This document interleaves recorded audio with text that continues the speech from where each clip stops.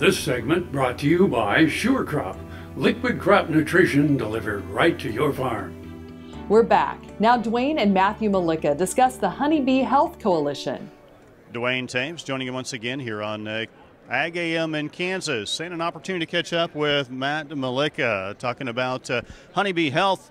Certainly an issue for those that are associated with the business, but many people outside of it really have no idea exactly what we're talking about and why it's an issue. Sure. So my name is Matthew Mulica. I work for the Honeybee Health Coalition. I'm a facilitator. And so we are a coalition of 40 or so member organizations, everyone from agribusiness and universities to beekeeping organizations, nonprofits, universities, and crops. And so we're really at the intersection of crop production and honeybee health, trying to work on issues of improving honeybee health as we're all part of the same agricultural system.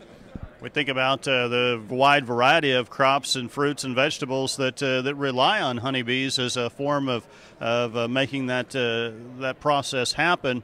Many in commercial row crop agriculture don't typically see the need for it. Yeah, exactly. So 1 in 3 bites of the food we eat are pollinated, and so you have crops. The bees start in almonds. You have 1.6 million hives that go to almonds each year.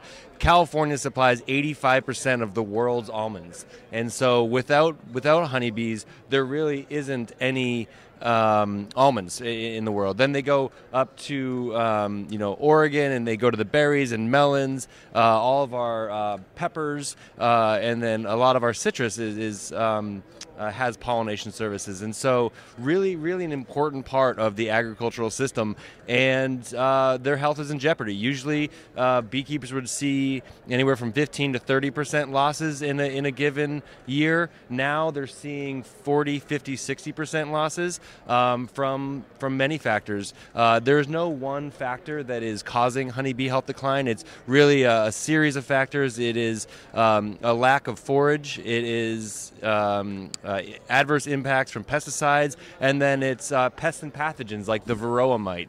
And so the Honeybee Health Coalition has come together and is working on all of these issues in various working groups. And so we have been around for about 3 years and have been making really positive impacts. We developed the Managed Pollinator Protection Plan Symposium, which was an effort where we worked with the National Association of State Departments of Ag and the EPA and Pollinator Stewardship Council to bring together draft language for MP3s and help give guidance to the state-led MP3 efforts.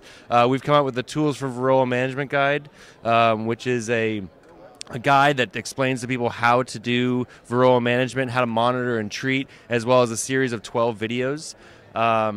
We have made USDA recommendations on forage, and we're working with the Bee and Butterfly Habitat Fund to put pollinator forage on the ground in the U.S. And so a lot of great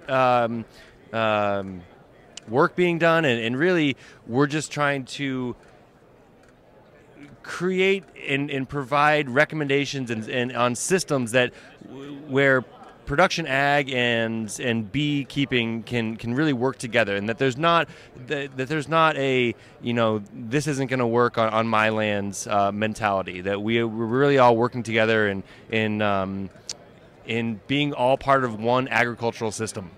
Well, certainly it doesn't matter whether you're a consumer of honey or a number of other products that bees pollinate. Those individuals in that end of production agriculture or the beekeepers themselves, making sure that we continue to improve bee health has a major impact on our food supply here in the U.S.